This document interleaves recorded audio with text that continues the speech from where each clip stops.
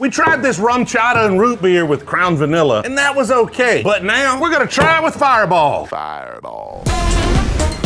Let's give it a try. The recipe says to put ice in first. We are running low on ice. In my 1973 ice bucket here, I got from an estate sale, 4 ounces of root beer, 3 ounces of Rumchata, and then we're just making up the Fireball. Everything's made up and the points don't matter. So we're gonna put 2 ounces, 2 ounces might be too much. We might have went too far, but we're gonna do 2 ounces of Fireball. Give her a little bit of a stir up there. Probably need my lab coat on for this. Smells delicious.